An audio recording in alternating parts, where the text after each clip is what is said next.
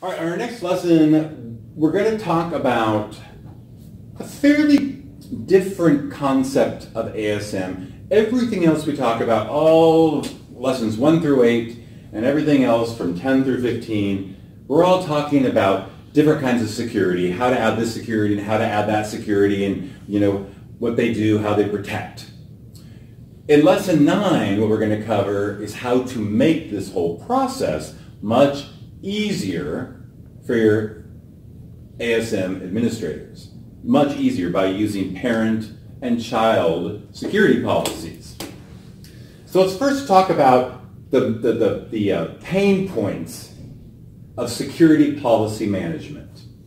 So here we've got my ASM, and I've got a really great security policy I created for this web application. I got another security policy that I created for this web application, and another one for this web application. And this one, and that one, and this one, and that one, and this one. I've got a lot of security policies that I've created for lots of different web applications down here. They all have a varying degree of security. Some of them have a lot of security features turned on. Some just have a couple of security features turned on. That's one of the benefits. That's why we have different security policies, is so that each one can have its own unique security settings. That's a good thing. But there's also some challenges when we're managing all these security policies.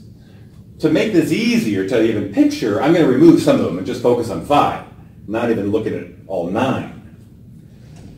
So we have added the idea of file type enforcement. We covered that yesterday morning. File type enforcement. Every security policy should have file type enforcement turned on. So we had to go in and physically enable file type enforcement for each one of these policies.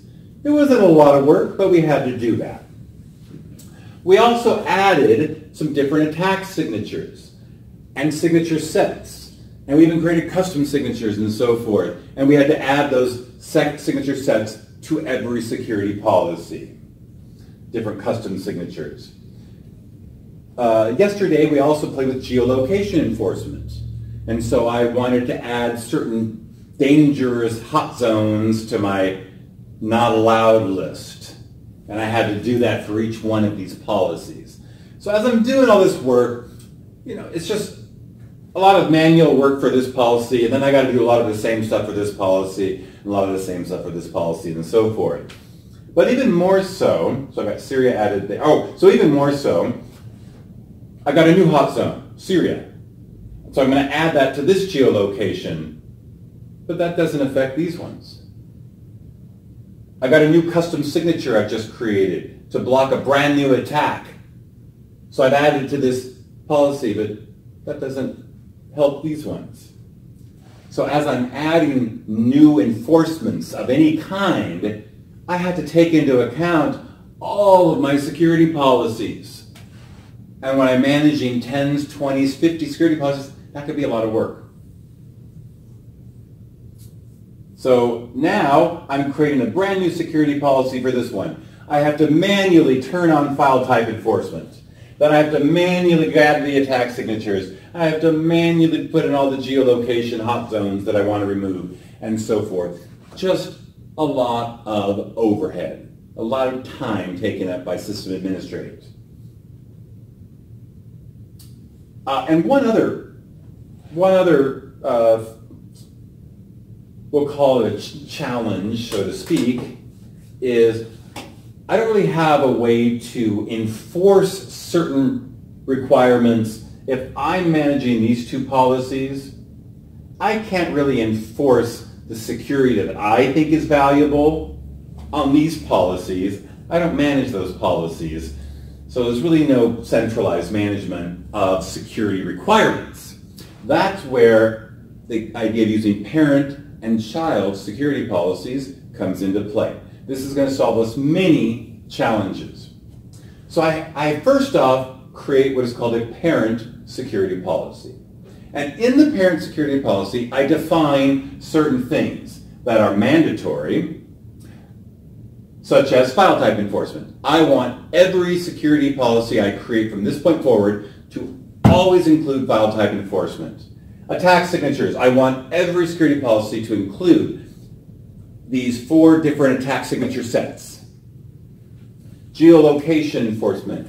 I want all of my security policies to block out Syria and North Korea and wherever else. Those are mandatory settings. But I can also define what are called optional settings, such as data guard. I can say, hey, here are some great data guard settings. We're going to mask these UK ID numbers, and we're going to mask these other numbers. It's all available to you if you want to take that security setting, but it's optional. Remember those server technologies we talked about yesterday with attack signatures? I can say all of my applications are on Apache, running PHP and MySQL. I know that. So you know what? When you create your security policy, if you want, you can just quickly apply that to your policy. It's optional. So now I've got my policy set up, my parent security policy. Now I'm going to create this new child security policy, brand new security policy. And as soon as I create it, it is automatically going to take all of the mandatory settings from its parent. And then they can also, if they choose to, take one or both of the optional settings as well. Now I'm going to create another policy. Automatically takes those mandatory settings. And in this case, we're going to take the data guard settings. We're not interested in the server technology settings. And this process will continue with each one of these new policies. This one here, by the way, you'll notice they don't want any of the optional settings. And that's fine, they're optional. This one over here, they're going to take those settings. This one over here is going to take these settings. No optionals. But you'll notice the mandatories were applied to every child security policy. So the first thing this saves, the first pain point, is it makes the creation of new policies much faster because we don't have to apply all of this stuff to it.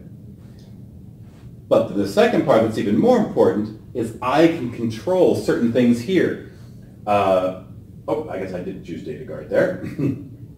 I can control certain things in the parent.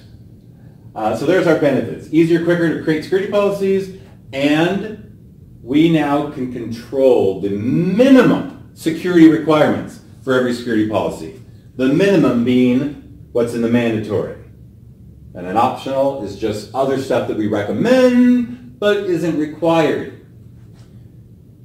So here's the big benefit now. I want to make updates. I have a new attack signature, a new geolocation, Syria. So as soon as I add that new geolocation to the parent, it automatically adds it to all the child policies. In addition, I can continue to add geolocations. So now I'm adding Iran. I can add a new attack signature to my parent. As soon as I add that new attack signature, automatically adds it to all my child policies.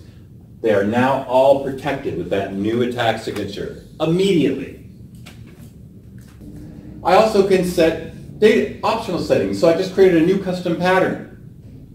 But that's not going to go to all of my policies. That's just going to go to the policies that chose to inherit those optional settings.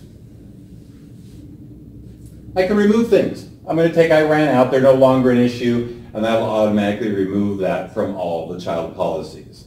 So the real benefit here is I don't have to worry about managing all these child policies individually anymore. I could do 90% of my management here and then just have some individual settings. And that's one of the cool things here is I can still apply things locally. So for example, I can add a geolocation here. That's not going to affect the parent, and it's not going to affect any other child policies. I can add another signature here. That's not going to affect the parent or any other child security policies. I'm going to add another server technology. This lets us still have the varying security levels that we wanted. All we can say now is for certain, every one of these has the minimum security that our organization requires. So how do I do this? Very simple. We just do it on our create policy page, except when I'm creating my policy, instead of what we've always been choosing up to this point, a security policy, you're now choosing a parent policy instead. Then when you, after you select that, you can still select any policy template type, comprehensive, fundamental, rapid deployment. We can still go on the advanced settings, and we can set other things. We can choose the learning mode here that we want to apply to our child policies. We can add the application language. We can add server technologies. We can add IP addresses for trusted IP addresses, and we apply all this to the parent. And then we save that. There's a few more settings there. Then we save that. So now when I've got my policy selected, we can see that this is indeed a parent policy. And you'll see something that you've probably never seen before. We have another new tab over here. The Inheritance Settings tab. So this is where we are now going to determine what is mandatory for all the child policies and what is optional. And in some cases, settings that we don't even want to make optional. So for each one of these are all different categories. We have 3 options. So I've got my attack signatures, custom violations, data guard, file type enforcement, headers, HTTP protocol. These are all different categories of security. So I can choose mandatory. All child policies must take those settings. I can choose optional. Each child policy can select to take those settings or not. And then I can choose none. Child policy nothing will be set at a child policy for that particular category. And then I save that. And at that point, I could now go in, so we go down here.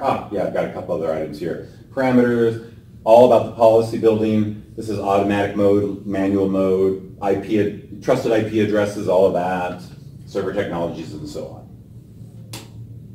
So now I'm going to create a child security policy. And by the way, before I create this child security policy, I could go to my parent policy and I could add learning and blocking settings, I could add data guard settings, I could add geolocation enforcement settings, I could add all these settings to the parent that I want to apply to my child policies. And you'll do that in your exercise. But now I'm going to create a true child security policy. We started off just like you normally do, give it a name. Still going to be a security policy. The difference is now we have the parent option. Now we're going to choose our parent security policy as our parent. What you're going to notice now is other settings are no longer changeable. That is not changeable because that's an inherited setting from the parent that was defined as mandatory. So we can't change that in the child. This is also inherited. Now what's interesting is in some things like server technologies, I cannot remove this server technology from this child policy, but I could actually add a new one. Isn't that interesting? So you can't remove the ones defined by the parent, but you can add a new one if you wanted to. And then down below, you'll see that a lot of these are grayed out because they were all defined as mandatory parts of the parent. Now we have, for my child security policy, we also have an inheritance settings tab. And this is where you're going to see all of the categories that were marked as mandatory. They are inherited. we can't change that in the child. But you'll see that there's a couple, in this case, I'm sorry, there's also a couple that are not inherited. Those are the ones that were set as none in the parent. Don't even worry about those ones. Yep.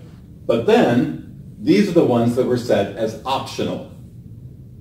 So now the child policy creator can choose to accept or decline the data guard settings and the header section and the server technology settings. So they're going to accept that and decline those, and then save that. Let's take a look at a couple of the pages that you are very familiar with, starting with our policy properties page. You've been to the policy properties page many times. So on the policies properties page, a couple of these items here, these, they're grayed out. I cannot change them on the child policy. We also have our learning and blocking settings page. You'll notice some other things here. On the right side of the learning and blocking settings page, you'll see that these are all inherited categories. They can't be changed. These can't be changed. On the geolocations page, these are grayed out. They cannot be removed because they were inherited from the parent. So now when you're working with child and parent policies, there are some differences when you're looking at your child policies. Not everything can be adjusted. But remember, we can still add something. And as a reminder, if I add Korea, North Korea, to this child policy, that's not going to affect the parent, and it's also not going to affect any other child policies. It's only adding it for this one. So, in this exercise, you're going to do a couple things. You're going to start off by creating a parent policy. Then you're going to define the inheritance settings for all the child. Some that you're going to leave as mandatory, some you'll make optional. Then you're going to go in and you're going to set some settings at the parent level. You're going to do some learning and blocking settings. You're going to change some of the violation settings, some of the block settings and on the learning and blocking settings page. You're going to apply data guard. You're going to apply some geolocation enforcement, disallowed sections. And then you're going to create a couple child security policies, and you're going to examine what items have been inherited and can't be changed, what items have been inherited and can be changed, and so forth. And that needs to be changed there. I noticed, because that used to just say, that's now an optional, or if time permits to create a second one. So they only create one. They're only going to create one child security policy and then do all that. And then if they have time, they'll create a second one.